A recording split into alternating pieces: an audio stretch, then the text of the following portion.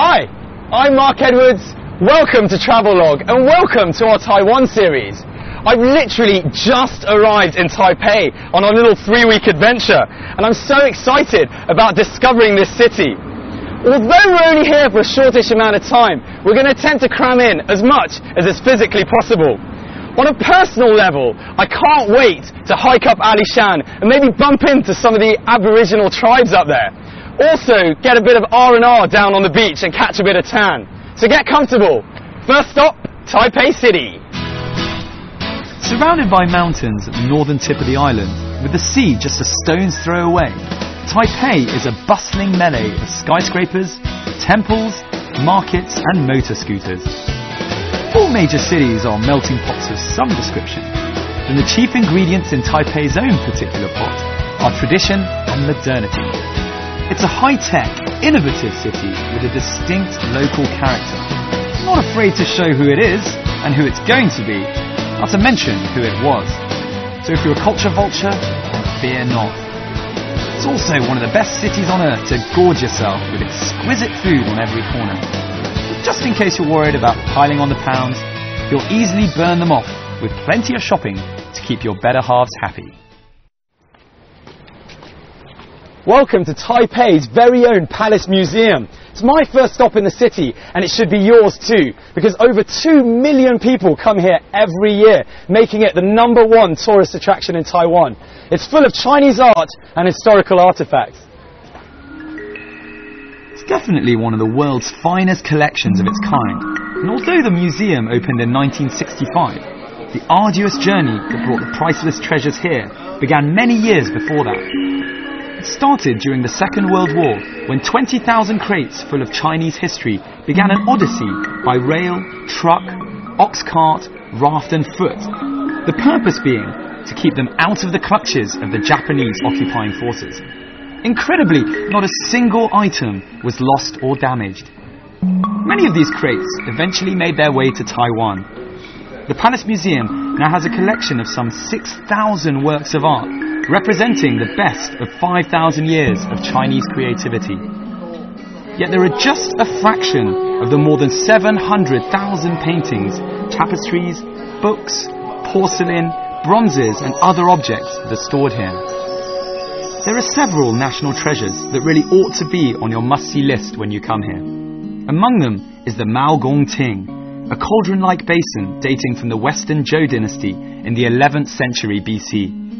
On the inside of the Ting is a 500-character inscription. This inscription is considered a calligraphic masterpiece, as it is not only an authentic record of history, but also high in artistic and literary value. The characters explain that the Ting originally belonged to Maogong, a relative of the Zhou dynasty ruler. With the government of the time being weak and incompetent, the emperor enlisted Maogong to rectify matters, sending him a number of gifts as an incentive. The Ting was cast by Maogong himself to record the event and express his gratitude. Today, if the evident excitement among the crowds is anything to go by, it's we who should be expressing our gratitude to Maogong for leaving us such a splendid work of art. How on earth did they manage to inscribe bronze like that back then?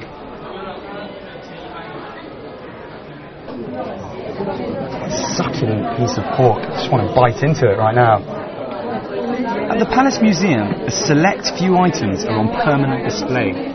They include the meat-shaped stone we saw earlier, and the exceptional jadeite cabbage, a jade carving made to look like bok choy. The most popular items in the museum are housed together in the special permanent exhibition room. The exhibits are rotated on a regular basis every few months, where it's said to take a full 12 years to display the entirety of the collection. Now, I definitely recommend hiring one of these audiobooks. Really helped me through the day. But if you want a free tour, come here at 10 a.m. in the morning or 3 p.m. in the afternoon. You can get yourself a free English tour. However, personally, I think one day wasn't enough for me at the Palace Museum. A newer part of the Palace Museum organises regular exhibitions with the younger generations in mind. Here, traditional impressions of art are combined with a more modern approach. So I'm in a slightly special part of the Palace Museum where they're bringing tradition into modern life. So drinking tea within this modern art piece. Old is new. This newly evolving concept is not confined to the Gugong. The Cloud Gate Dance Theatre Group blends modern sensibility with traditional Asian mythology, folklore and aesthetics. Work was inspired by the aesthetics of Chinese calligraphy.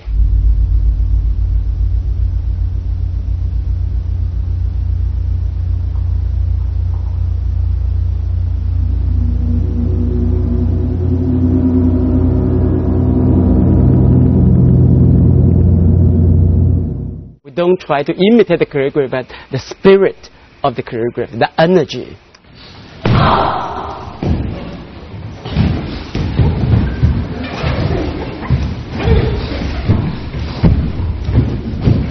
Since the dancers are trained in martial arts, in Tai Chi, in Qigong, that's our main diet.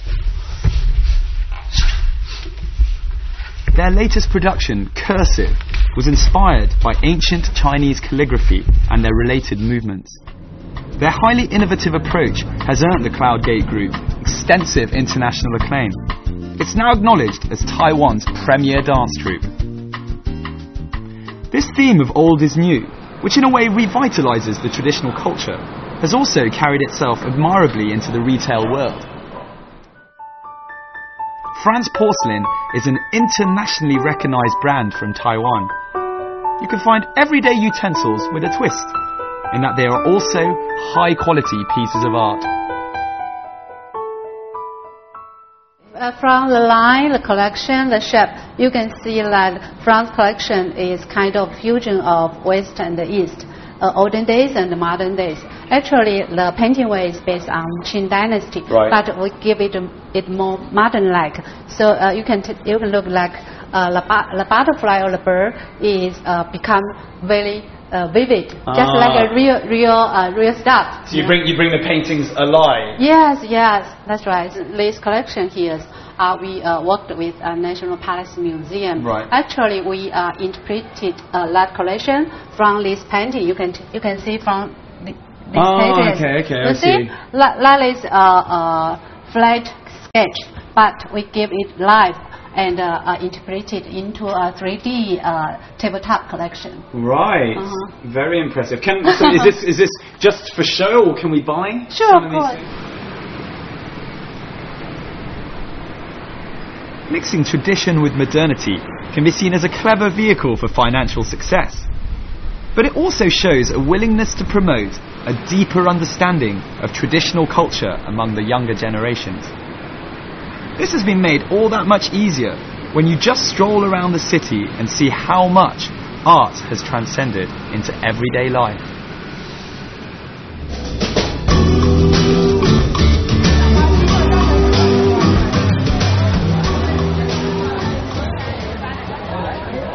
So when you come to Taiwan, one of the main things that you simply have to do is head to the many night markets they have.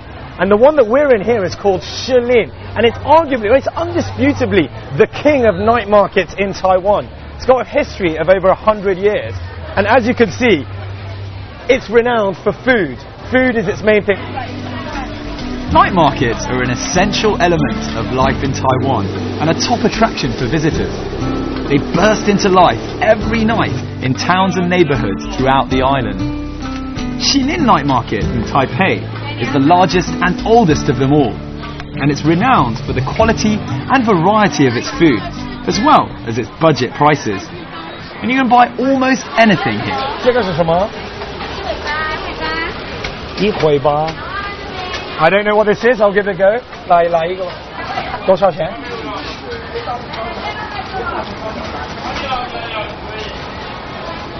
Oh, peppery, I think chicken or something.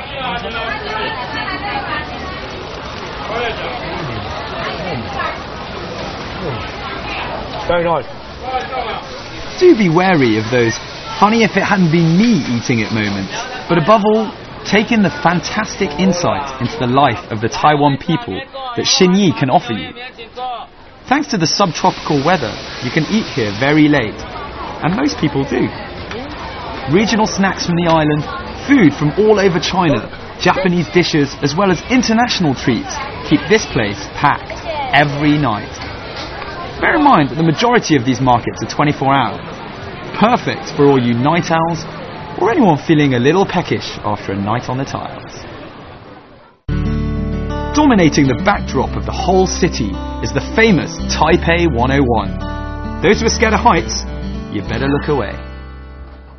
So I've just stepped off the world's fastest elevator, which goes up at a pretty swift 1,010 meters per minute. I'm at 508 meters at the Taipei 101, and just to state the really shockingly obvious, if it's a bright, clear, sunny day, like it is today, come up here. There's a view of the entire city, all the way to the Danshui River and beyond. Have a look. 300 years ago, the area where modern-day Taipei now stands was a lake. As the lake drained away, the rising lake bed formed what is known today as the Taipei Basin. In the early 18th century, Han Chinese, mainly from Fujian province on the mainland, began to settle here. With time, the new arrivals turned the area, nurtured by the Danshui River, into a flourishing trade port, which subsequently grew into the modern city we know today. Right, as far as I'm concerned, there's never a bad time for a cup of coffee. In this place, I'm fascinated to find that it's not just the coffee-making techniques that are old school. So too are the majority of the clientele.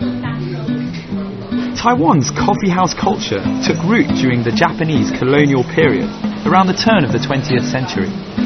And like in France, it has been embraced wholeheartedly ever since. In Taiwan, it definitely seems to be ingrained in the lifestyle, not just a passing trend.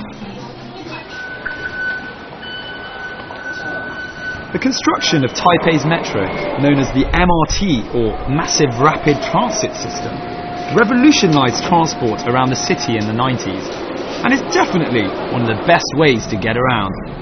It's clean, modern and efficient. The announcements are given in 4 different languages: English, Mandarin, Southern Fujian dialect and Hakka dialect, which really highlights the diversity of people found on the island.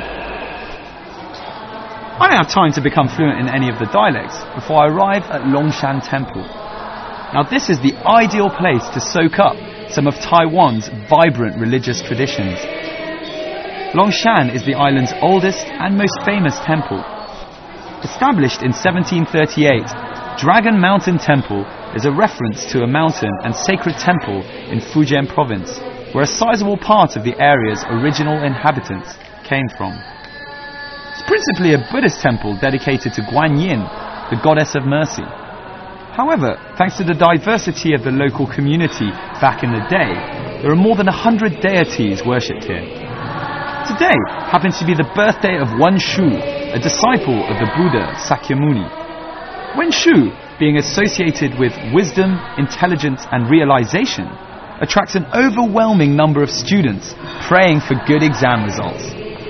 We've all been there. When it comes round to exam time, you need all the help you can get. Right, back onto the metro line, and after our cultural immersion at the temple, it's time for some R&R in the sun. Pretty scenic way of taking the subway, huh? Final stop on the red line, Danshui, and everyone gets off. Set on the banks of the Danshui River, about 20 kilometers north of Taipei, you'll find a town steeped in history and tradition. Danshui was the main point of contact between Chinese and foreign merchants in the 19th century, during its heyday as the island's major port. Originally known as Huwei, the name Danshui literally means fresh water, and is thought to have been given by early Chinese seafarers.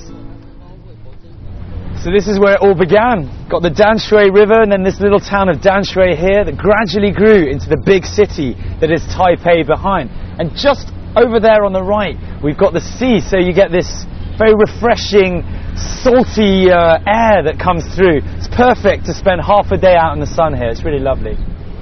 Danshui is one of the most popular destinations for a day trip outside Taipei.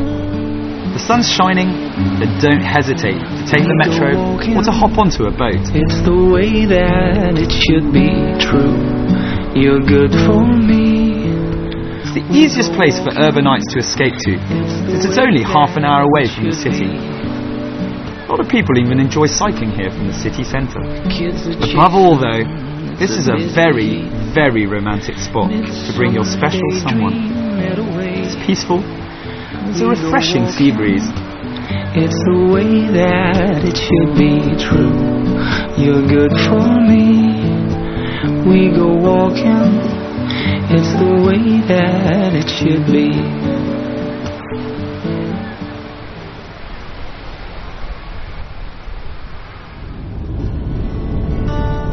Sunset may be the way to a woman's heart, but for a man, it's more often than not through his stomach. Now, how many things can you genuinely say you don't mind queuing for? So I've arrived at one of Taiwan's most famous exports. That's Din Tai Fung.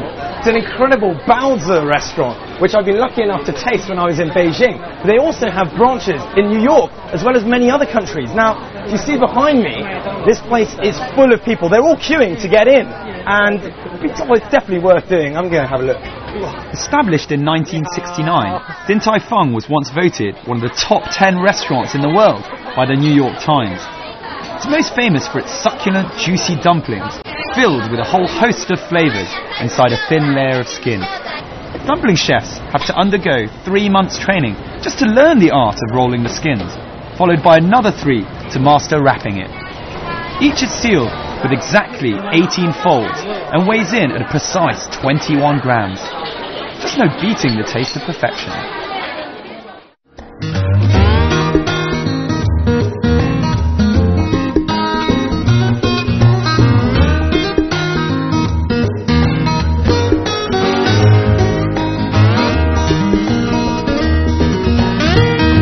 Whether you're a morning person or not, you'll find it hard not to get drawn out of bed by the energy that can be felt as the sun rises in Taipei. How many other places on earth would you find the vast majority of old people in a city being so active so early in the morning?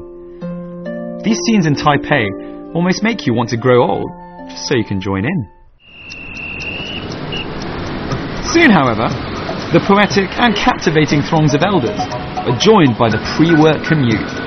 And this is when you'll witness the raw pace of Taipei life. Mopeds as far as the eye can see. Is the whole of Taipei awake already?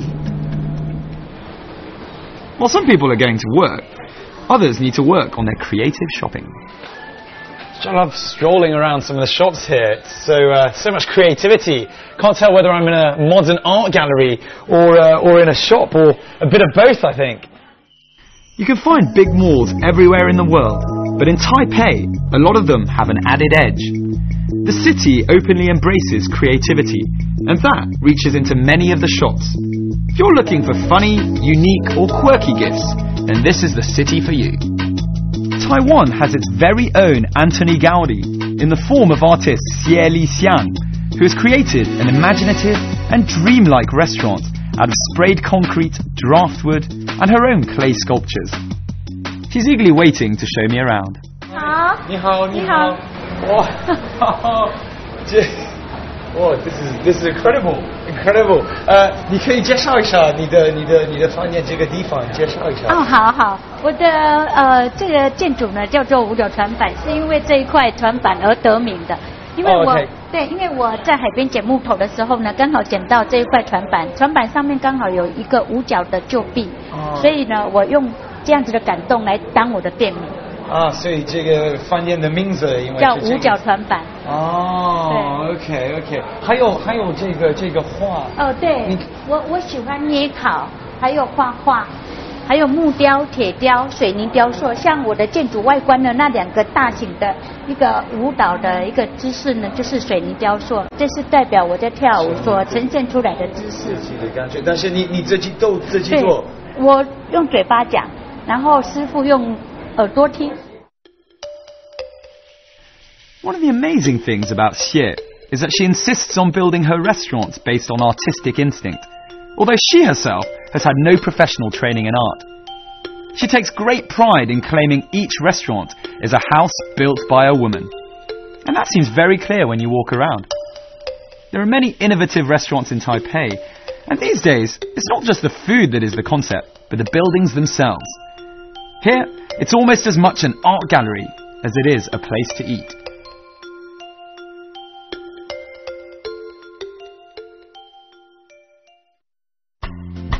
Centered around Taipei 101, the city's ultra-cool shopping district is Xinyi. Here you can find numerous large-scale department stores, malls and retail outlets.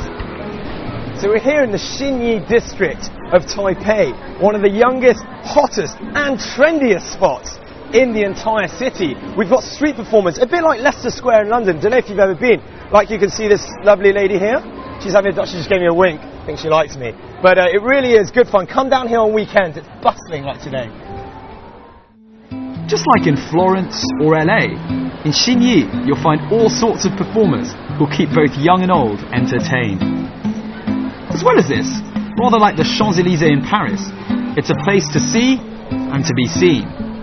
There are fashionable people everywhere strutting their stuff down Xinyi's metaphorical catwalk.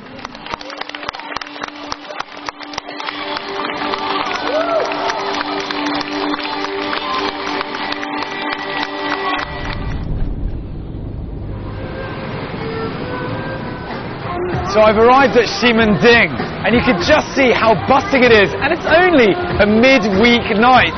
The shops stay open late and there's plenty of things to do. Literally hundreds of clothing stores, restaurants, bars, tiny coffee shops, small theatres and cinemas dominate the jam-packed area of Ximending. Amid the many neon lights and pumping music is an energy associated with crowds of young and trendy people.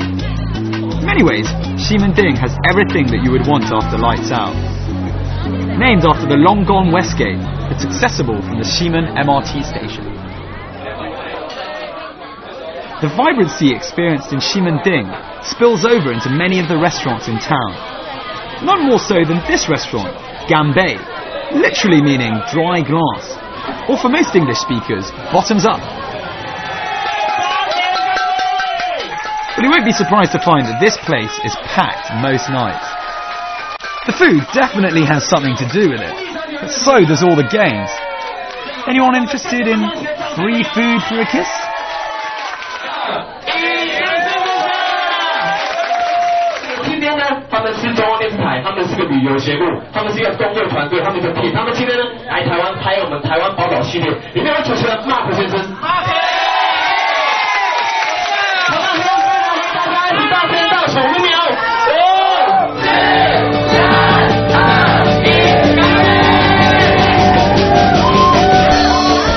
Here, everyone is having fun, and it's as much about eating good food as it is about having a really good blowout. The atmosphere is loud, but in a friendly way. This is the lifestyle of many young people in Taipei, where the term work hard, play hard is very fitting. You get the feeling that Taipei really is a city that never sleeps. The young people coming home from a night out run into the oldies ramping up their exercise. So there seems to be people awake at all times of the day. However, eating and drinking is only one of the popular pastimes on offer to Taipei's 3 million or so people. I'm going to speak a bit more quietly so I don't disturb everyone here reading their books, but it's a Tuesday night, and if you look at the time, it's 10 past 10 at night, and you can see that this place is absolutely packed full of people reading books, reading magazines, and generally educating themselves. Chengping 24-hour bookstore highlights the other, more erudite side of the city nightlife. Taipei is captivating, exhilarating, and manages seamlessly to combine contrasting elements in so many ways, maintaining traditional culture whilst allying it with a more populist and modern way of life. Mopeds and a 24-hour lifestyle coexist happily with temples and traditional values. Above all, it's a place that deserves all the time you can spare and that will give you so much in return. I think I'll take this one with me. What a city. Over the last couple of days, I've had some absolutely top-class food, and I got to see an artefact that's over 8,000 years old at the Palace Museum. And if that's how the rest of the trip's going to be, I simply can't wait. But as I've said, this is just the start of our adventure around Taiwan, so make sure you tune in. I'm Mark Edwards, and I'll catch you very soon on another episode of Travelogue.